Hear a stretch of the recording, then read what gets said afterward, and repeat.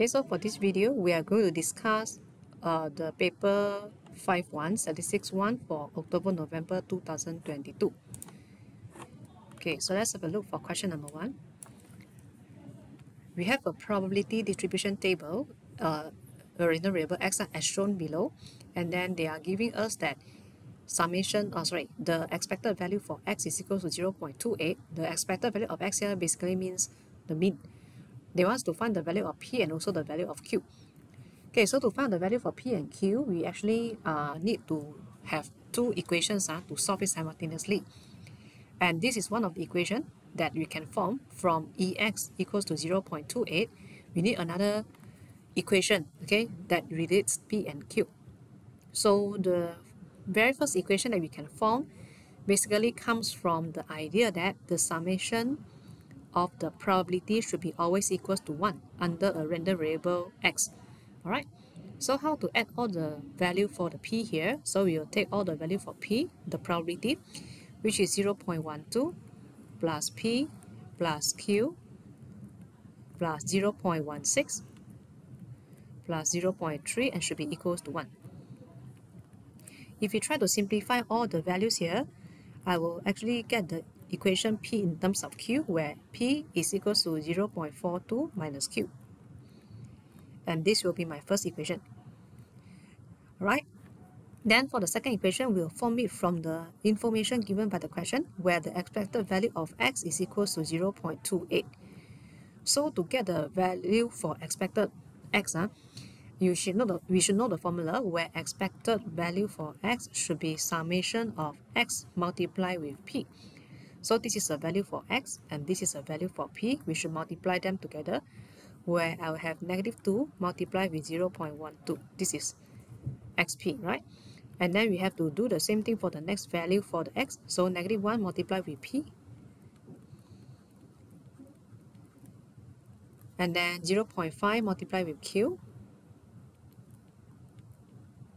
And the next one will be 1 multiplied with 0.16, and so on. And we know that when we calculate the expected value for x, the answer is 0.28. Alright, and now if we try to simplify it further,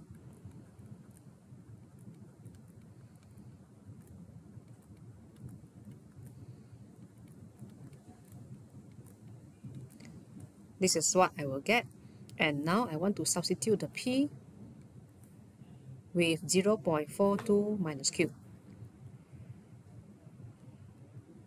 Okay, so 0.42 minus q, this is actually the negative p, right? And then plus 0.5q, and I try to move all the values, the constant, to the other side, and I'm having negative 0.24. Okay, then 1.5q equals to 0.18, and from here I get a value of q, which is 0.12. Okay, once we get the value for q, we can also find out the value of p very easily by substituting it into the first equation here, and therefore my value of p should be equals to 0.3. Alright, so we actually get the value for p and q by solving the simultaneous equation. Alright, so this is how we solve question. Okay, so question number 2. We are having the residents of Persham was surveyed about the reliability of their internet service. So we have 12% rated the survey as poor, 36% as satisfactory, and also 52% as good. And we take a random sample of 8 residents, the 8 residents is chosen. So they want us to find the probability that more than 2 and fewer than 8 of these residents rate their internet service as poor or satisfactory. Alright, so for this question, right, basically we can see that there are some probability or some percentage are given or proportion are given, and then from here we actually have a larger value of a sample size, which is 8, and in the question itself we can see that more than 2 or and fewer than 8 from this residents, something happened to them.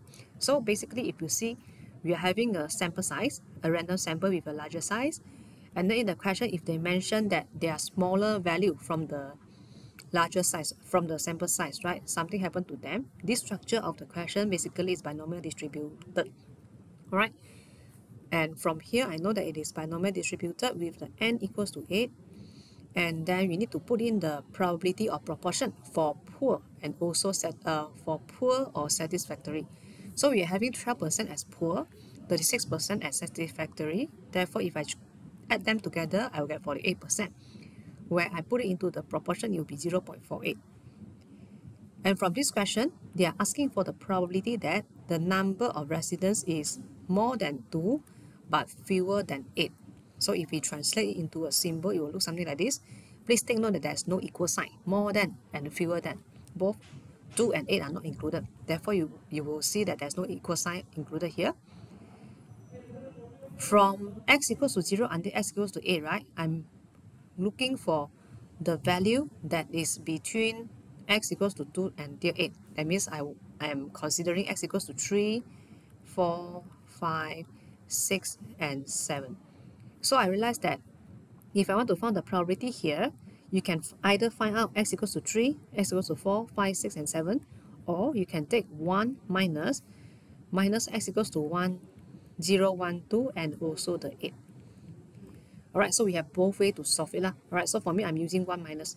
So I will want to take 1 minus x equals to 0, x equals to 1, x equals to 2, and also x equals to 8. So I'm having 8C0, 0.48 power 0, 0.52 power 8. And then x equals to 1, 8C1, 0.48 power 1, 0.52 power 7, and so on. So for x equals to 2, this is what I have. And then after I minus x equals to 0, 1, and 2, I also need to minus x equals to 8.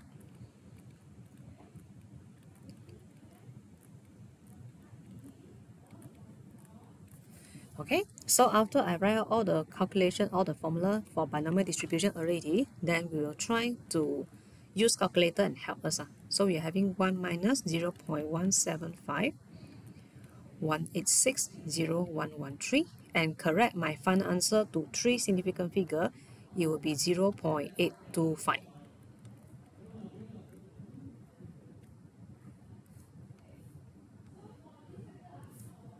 Alright, so basically this is what we have for part A, and it is binomial distributed. And now let's proceed to part number B. Okay, so for part number B, they are asking, we are given a random sample of 125 residents, and then they want us to use an approximation. So highlight the keyword approximation.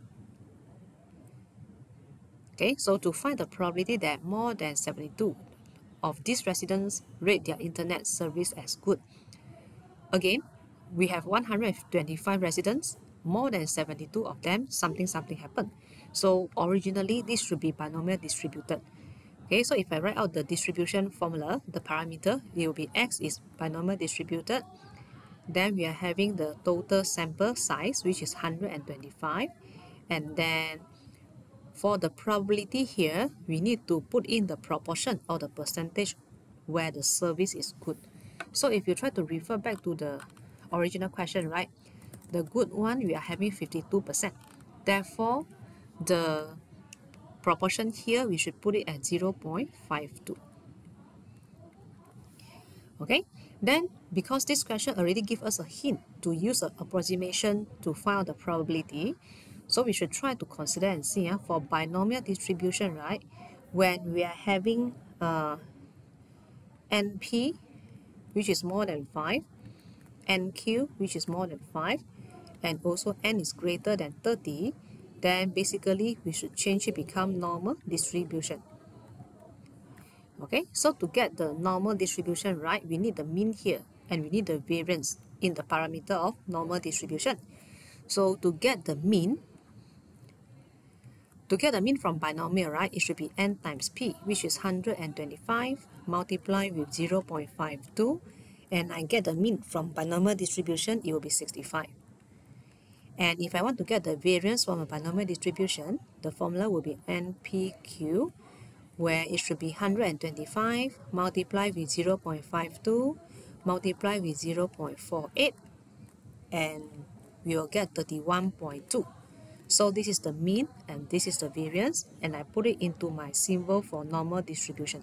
So 65 and also 31.2. Okay, so after this, after I change it become normal distribution, then I can start calculating the probability. They're asking for the probability that the number of residents is more than 72, means that greater than 72. Okay, then since we are changing it from binomial to normal distribution, right? Binomial is a discrete random variable, and the normal distribution is continuous random variable. Therefore, we have to apply continuity correction. So to apply continuity correction for the case where we are having greater than 72, we actually should have and correct it to 72.5. So this is the continuity correction. And since we know that our x is approximately normal now, therefore we should standardize it become z. So 72.5 minus the mean divided by standard deviation, which is square root of 31.2. And from here, what do we have? So we are having the z value, which is 1.343. We will make it correct to three decimal place. Alright, so that we can find out the most accurate answer from the normal distribution table. Okay, so for z greater than 1.343, I have to take 1 minus z smaller than 1.343 from the normal distribution table. So let's have a look for my value of z, 1.343. So this is my 1.3, 4, and then 3, which means that you have to take 5, you have to take the 5, and add it into the 9099 here. So 9099 plus 5 at the last digit, and we'll get 0.9104. So for this part, we will put in the value for 0.9104. And of course, we will get an answer, which is 0.0896, correct to 3 significant figure. Right, so this is how we find out the probability by using approximation distribution. Okay, so now we are at question number 3. We are having the Lions and Tigers clubs, the basketball clubs. So the heights in cm for 11 players in each of the first team quads are given in the table. So all these are the height of the players from these two clubs. So draw a back-to-back stem and leaf diagram to represent this information with the lions on the left. Alright, so we have to draw the stem and leaf diagram.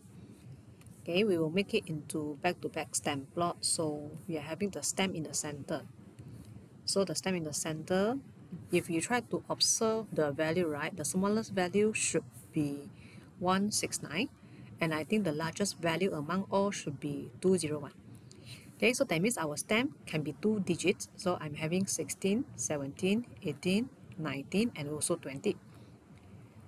And the question requests that we are having the lions on the left, right? So this part will be the lions, and of course this part will be the tigers.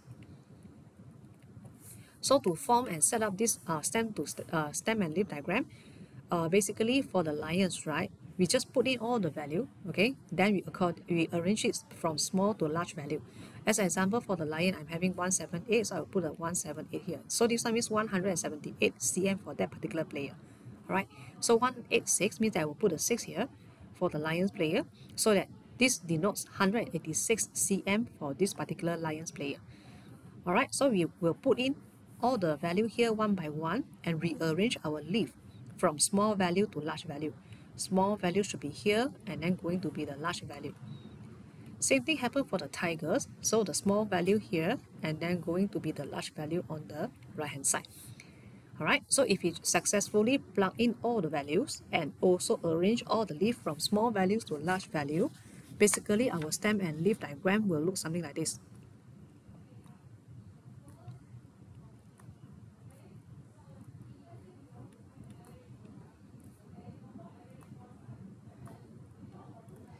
Then for the tigers, it will look something like this.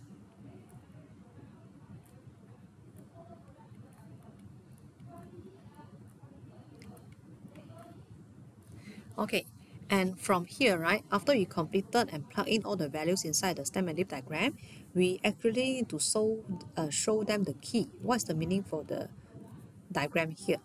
Okay, so you can simply take any values that you want. It will be good if you can use a few different, use the different value here for the left value and right value. So we are going to tell them what is the meaning for this particular stem and leaf diagram. Okay, so maybe I put a key here. So I'm using 18 stroke 17 stroke 9. So that means 178 cm. This one means that 178 cm, right? Okay, so 178 cm, I will write denote here. Okay, 178 cm for player from Lions. Okay, and then how about 17 stroke 9? So it will be 179 cm for player from Tiger.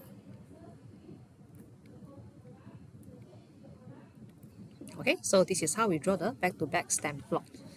Okay, then you can double check and see whether the values are correct or not. Alright, and don't forget to write out the key at the end of the stem plot.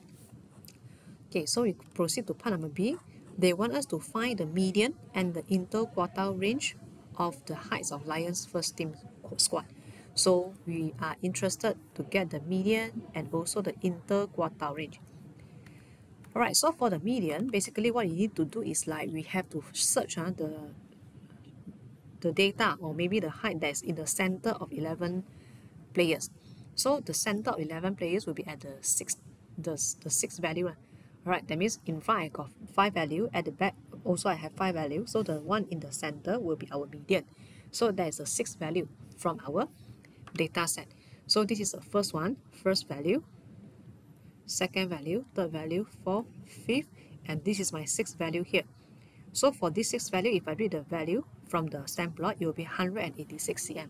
Therefore, our median will be 186.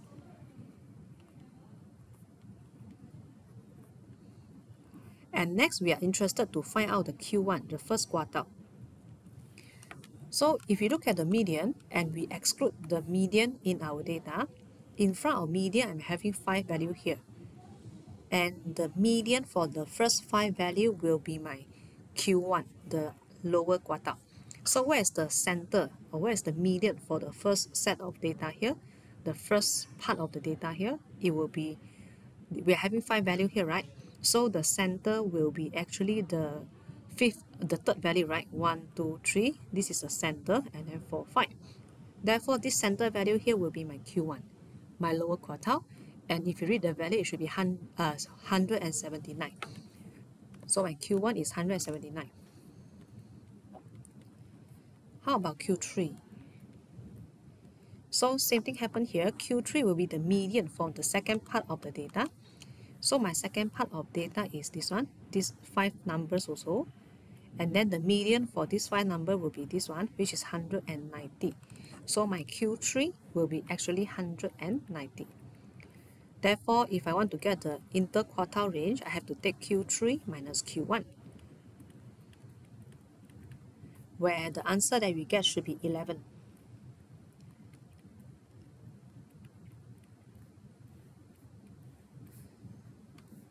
So 11 cm, and also the median will be 186 cm. Okay, and now let's proceed to the next part. For the tiger, right, they tell us that, okay, the lower quartile is this, median is this, and also the upper quartile is 195. They want us to make 2 comparisons between the height of the player in lion and also the player from the tiger. Okay, so if the question requests for 2 comparison, right, usually when we want to make any comparison, we maybe can try to think about 2 directions. The first one will be the central tendency. Usually for central tendency is either the mean the average. Alright, so talking about the average central tendency, you can compare the mean, you can compare the median and everything in general. And then another one will be the spreadness of the data, such as a variance, okay, how is the shape of the data, and so on. So these are the 2 points that we can consider to make comparison. Alright, so for the comparison here, if we try to compare the general values for all the median Q1 and Q3, right? Median is 186, for tiger is 190. Then Q1 is 179 for lion, for tiger is 183. So basically you can see that all the value for the tigers are generally higher than the lions.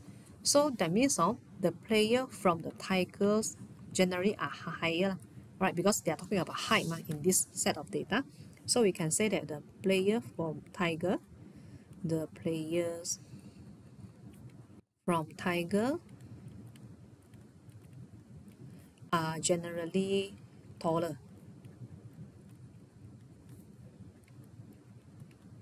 Okay, taller than the players from lion.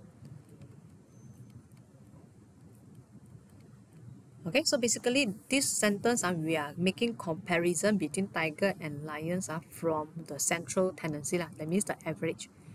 And now we are talking about the spreadness. To measure or to have a look for the spreadness, right? It is quite hard for us to calculate the variance, but we can observe it from the box and whisker plot that we sketched just now, or we draw just now.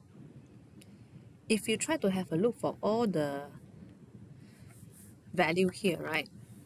Okay, for lions, if you try to observe the curve, you'll see that it is something like that. And then for the tiger also, it is more or less symmetrical.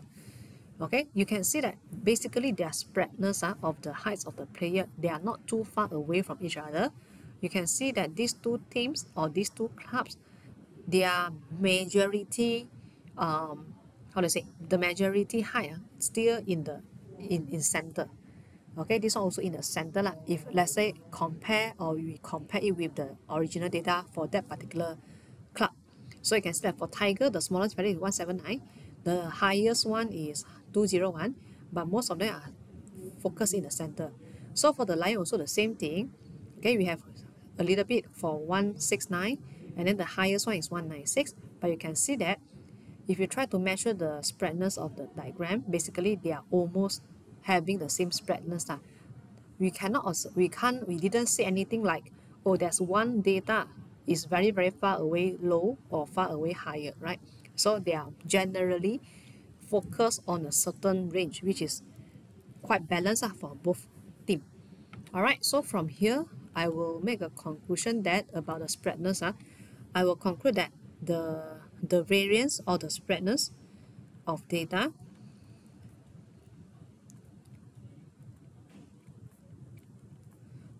of the heights, okay, from players of both teams or from both tigers and lions. Okay, so the spreadness of heights from players from both tigers and lions, I won't say that they are exactly the same, but they should be generally equal. All right, so I will say that similar. It won't be equal. I would say they will not be equal because I believe that there's a difference in the calculation for variance.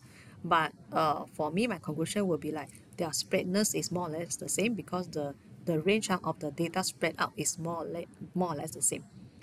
Okay, so you can see that there are two comparisons here. The first one we compare about the central tendency, and another one we compare about the spreadness of the data.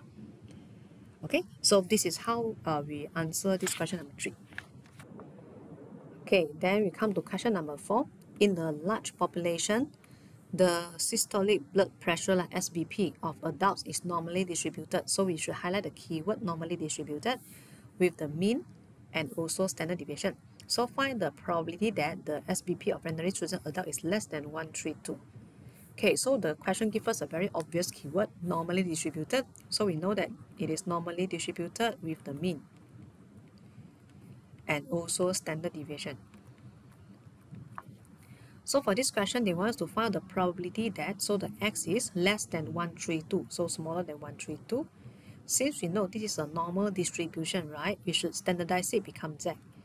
So to standardize it, I'm taking 132 minus the mean, minus 125.4 divided by standard deviation. So my standard deviation is actually 18.6. Okay, so I think I made a small typo here, small error here, 125.4. Okay, so after I standardize it, try to get the value of z correct to 3 decimal places, and we should have 0.355. To get the area for z smaller than 0.355, we can straight away get it from the normal distribution table. Okay, so the normal distribution basically provide us the value that's smaller than, right? So we're looking for smaller than 0.3, so we look for 0.35, then 5. And if we try to figure out, it should be 6368 plus 19 at the last two digits of this number. So 6368 plus 19. Okay, so I will have 0.6387. And of course, I will want to correct my answer to 3 significant figure. It should be 0.369. Correct to 3 significant figure. Okay, so this is how we solve this first part. Part A. Then let's continue to part number B. For part number B, they are saying that the SPP of 12-year-old children in the same population is also normally distributed. And then the mean is actually 117 for this group of children. Of these children, 88% have more than 108 SPP. So find the standard deviation of this distribution. Okay, so according to what we have here, we have a normally distributed distribution X with mean 117, but I don't know what is the standard deviation. But from the question itself, I know that 88% is having more than 108 SPP. That means that X greater than 108, the answer should be 88%, which is 0.88. Okay, so again, since we know that this is normally distributed, therefore, we should standardize the X become Z. And I'm having 108 minus the mean, so I have to minus the mean here, minus mean, minus 117, divided by standard deviation. So the standard deviation, actually, I don't know the value. And it is equals to 0.88. When we are having Z greater than this value equals to 0.88, basically it means something like this. We are having a normal distribution curve, and then the value here should be 0.88. Alright, so this area should be 0.12. So for this 0.88 here, what we need to do is like, we have to find out the value of Z from the table. Okay, and we make it become a negative value because the Z at this side should be a negative Z.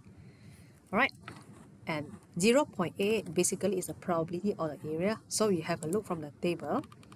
Where is 0.88? So I'm looking for a value smaller than 0.88. Sorry, smaller than 0.88. So I should look for 0.87 something, right? At 8790. And I read the value of Z from here. It will be 1.17. Okay, 1.17, and I need another 10 at the last two digits, right, to make it become 0.88. So it will be 1.175. Okay, go back to here. My Z value is 1.175 negative.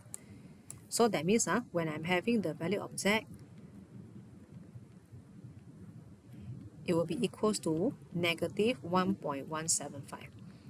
Again, because I know that this value should be negative 1.175 here. And to get the value for standard deviation, I try to simplify all my equation here. By right, we should have 7.66 correct to 3 significant figure as the answer of standard deviation. Okay, so this is how we answer question number B. Right, and we can continue to part C.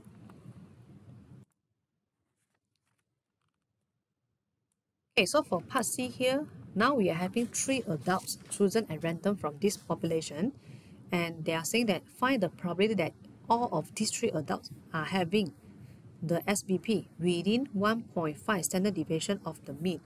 Okay, so let's have a look for the keyword 1.5 standard deviation of the mean first.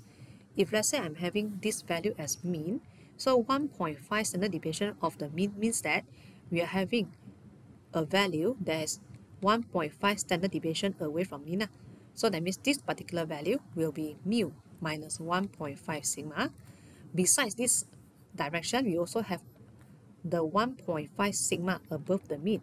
So this value will be mu plus 1.5 sigma. So that's basically the meaning of 1.5 standard deviation of the mean. And we want to find out the probability for this one. Therefore, when you want to write it out in a standard, in a symbol form, right, it should be mu minus 1.5 sigma x and then mu plus 1.5 sigma. Okay, so that's the meaning for the SPP within 1.5 standard deviation of the mean. That means you have to consider both lower direction and also the upper direction here. The lower value here and also the upper value both are having the difference 1.5 standard deviation from the mean in the center. Okay, so we have this symbol and we know that this x basically is normally distributed. We have to change it become z or standardize it become z. Okay, so what is the mean? Minus mu. Okay, how to standardize? You have to minus mu, then divided by the standard deviation, and the standard deviation is sigma. Okay, then z. Same thing happen for the upper value here. Mu plus 1.5 sigma minus the mean divided by standard deviation. So divided by sigma here. And when you try to simplify this equation, okay, so mu minus mu becomes 0. 1.5 sigma divided by sigma, you are having 1.5 negative, then z, and then 1.5. To find out this probability, we should have z smaller than 1.5 minus z smaller than negative 1.5. According to the normal graph, right, this is a general formula for us to find out the area between two values. Okay, so what's the value for z smaller than 1.5? So again, go back to the question here, the normal distribution table. For 1.5, the area is 0.9332. So I will substitute 9332 into my calculation. So z smaller than 1.5 will be 0.9332. Then minus, for the area of z smaller than negative 1.5, it is equals to greater than 1.5. And I need to take 1 minus 0.9332. Okay, so continue with the calculation by using calculator. You should get this as your answer. Okay, and this is basically the value, the probability for one adult. Okay, so this is actually the probability for one adult having the SPP within 1.5 standard deviation of the mean. And now we are looking for 3 adults in total. So this is for 1 adult. Therefore, for 3 adults, you should have 8,664 multiplied with 0.8664. First adult, second adult, and also third adult. Or you can write 0.8644 for 8664 and power 3 if you want. Okay, so when you correct it, when you try to calculate the probability for 3 adults, you multiply all the values here, 0.8664 or 0.864 power 3, and eventually the answer that you should get is this one, 0.650, or you can write become 0.650, correct to 3 significant figure. Okay, so this is how basically we answer the question number 4. Okay, so now we are at question number 5. We have a game, okay, with ordinary fair 6-sided die. There's a player throws the die once. If the result is 2, 3, 4, 5, right, then the result is the player score, and the player does not throw the die again. But if the result is 1 or 6, then they throw it for the second time. The player score is the sum of the 2 numbers from the 2 throws. So I think this incident is quite clear, right, the process. So draw a fully labeled tree diagram to represent this information. So we want to draw a tree diagram to show all the possible results. Okay, so for the first row, right, basically we will have 6 different values here. Okay, we might have 1. We might get 1 for the first row, 2, 3, 4, 5, and also another possible value is 6 for the 6-sided die. Okay, and then when the dice is a fair die, the probability for every single outcome here will be 1 over 6.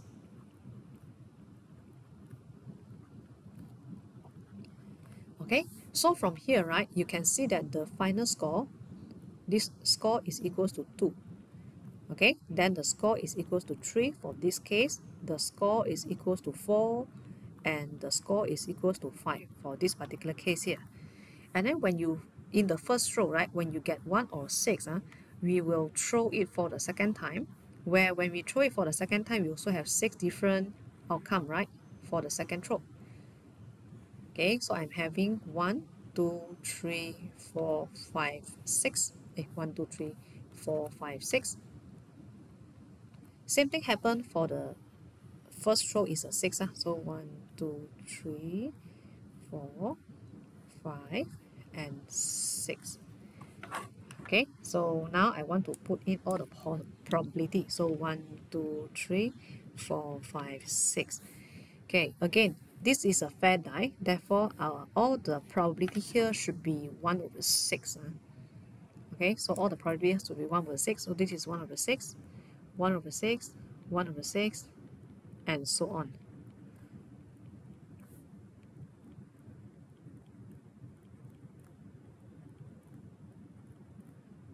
Okay, and then if you want to have a look for the score, right, for this particular result, the score should be 1 plus 1, which is a 2.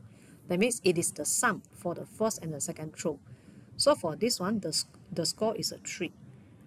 Then this is score 4. Score is 5 for this case. Score is equals to 6. Score is equals to 7. Alright, then for this part also the same. 6 plus 1, the score is 7. Then score is 8, and so on.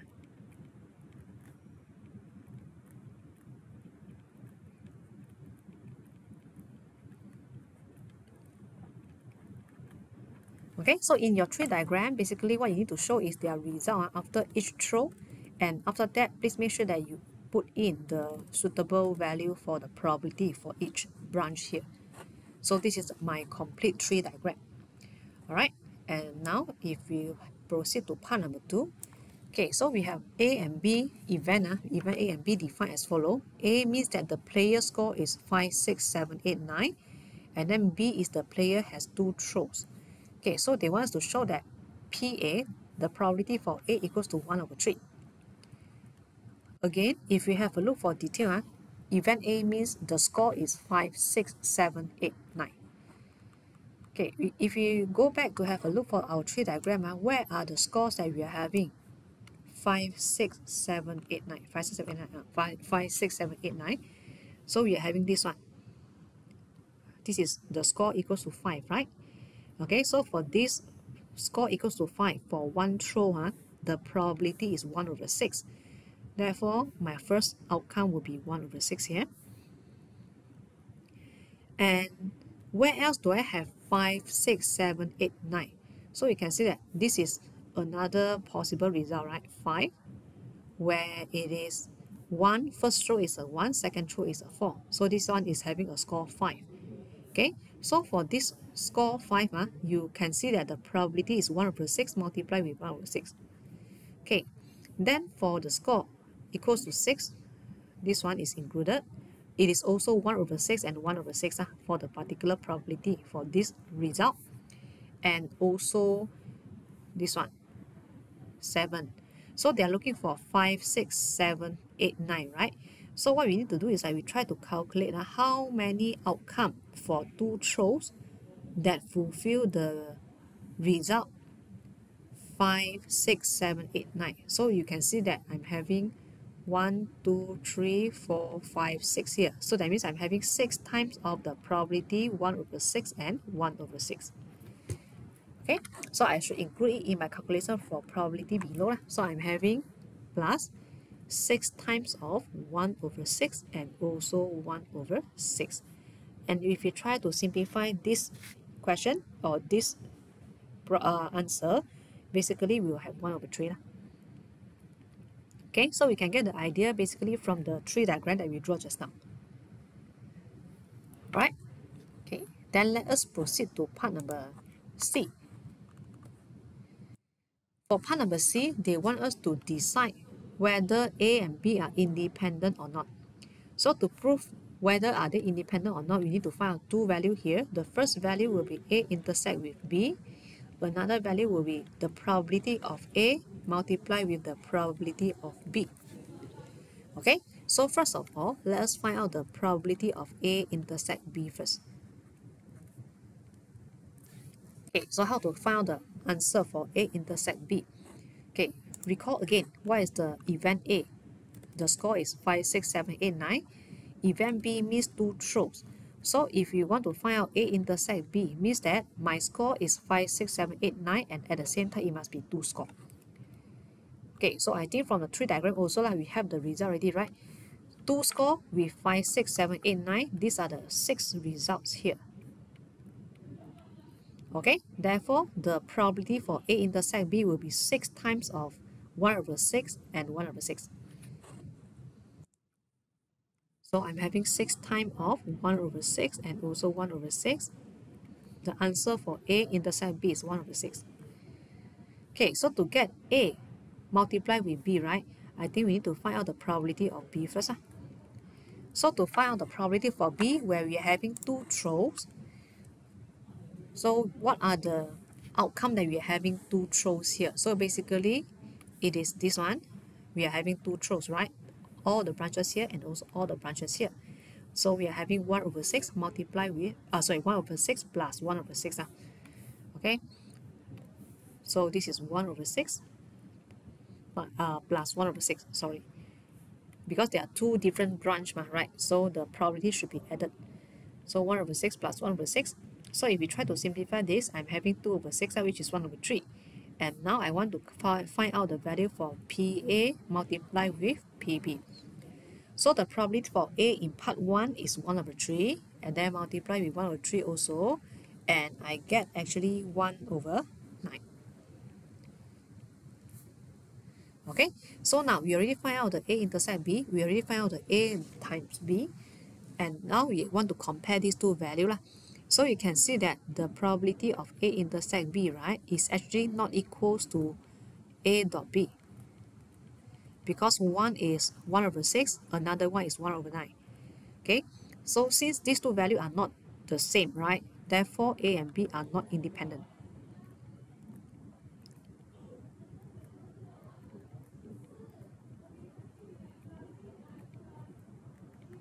Okay, so what are we going to include in our solution here is we try to show them the calculation, and then it will be good if you can tell them what is the reason that you conclude A and B are not independent. So this is a conclusion. Okay, conclusion, and then you must have the reason with your conclusion. Alright, so this is what we get for part C. Then continue further, we are looking for part D. Okay, so for part D, they want us to calculate the probability that B, the conditional probability B given A prime. According to the general formula for conditional probability, it will be A prime intersect with B and then divided by the probability of A prime. Okay, so for A prime intersect with B, again, how should we define it? So have a look for the definition again. A prime means the score is not 5, 6, 7, 8, 9, and then some more they are having 2 throws.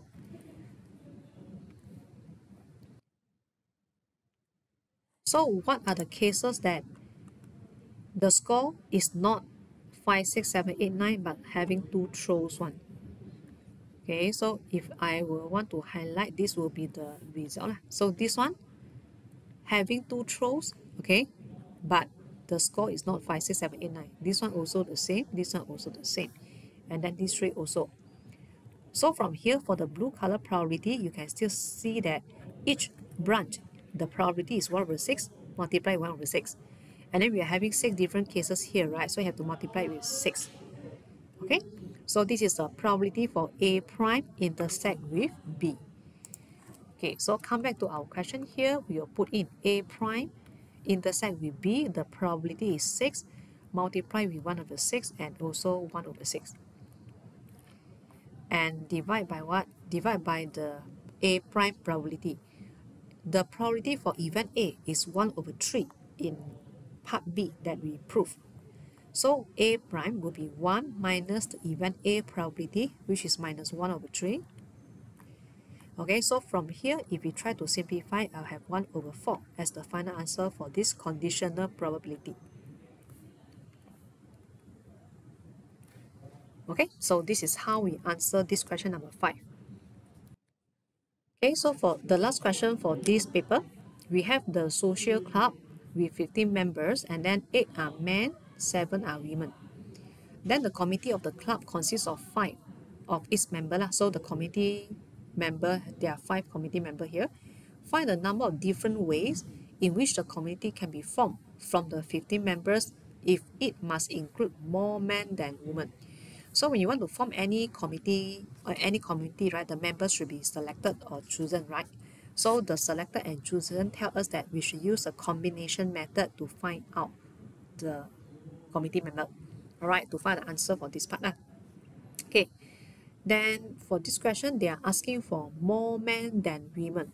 So for 5 committee members, in what are the cases that we will have more men than women? So the first case will be, I might have 3 men and then 2 women. Okay, then the second case is I'm having 4 men, 1 woman. And also the third case will be 5 men, 0 women. So all the cases here that I list out is actually the fulfill the condition that we are having more men than women in the 5 committee members. Right? Okay, so for 3 men, 2 women, originally we are having 8 men in total, right? So it should be 8C3. From 8 men, you want to choose 3 and then multiply with 7C2. Okay, so we are selected. We select all these members, so we have to use combination method. Then for 4 men and 1 woman, it should be 8C4 multiplied with 7C1. And then for this case, it will be 8C5 multiplied with 7C0. Okay, so if you try to use calculator to help you to calculate all the value here, right? These are the result for each case here, each cases here. And after that, for the final answer, we have to total them up. So by right, we should have 1722 as the final answer.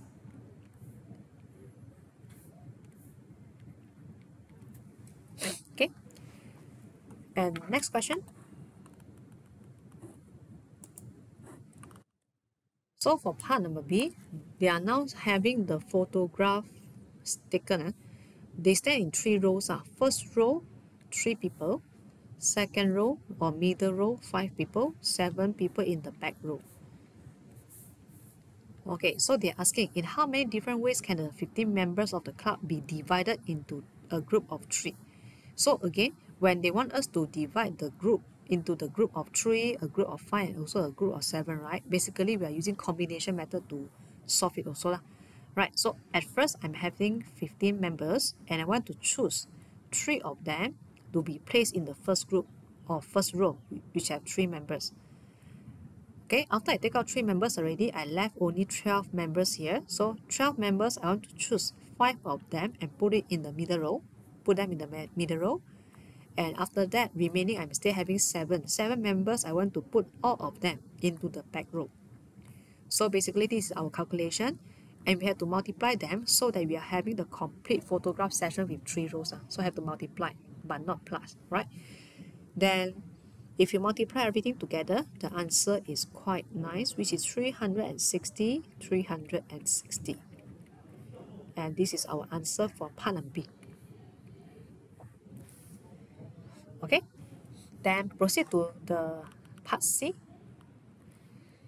In one photograph, we are having these 7 members like A, B, C, D, E, F, G. So all of them should be in the back row. Okay. In how many different ways can these 7 members be arranged? So highlight the keyword arrange. Basically, for the word arrange, it tells us that the solution for this question should be on permutation, where you can see NPR in your solution or maybe n factorial in your solution. Right? Then there are some conditions here. A and B are next to each other. F and G are not next to each other. So there are two conditions here. A and B cannot be separated lah. So A and B must be always together, and I will bundle them in as a one group. That means I will treat them as one unit. Okay, so I'm having C, D, E, A, B, and then C, D, E, right?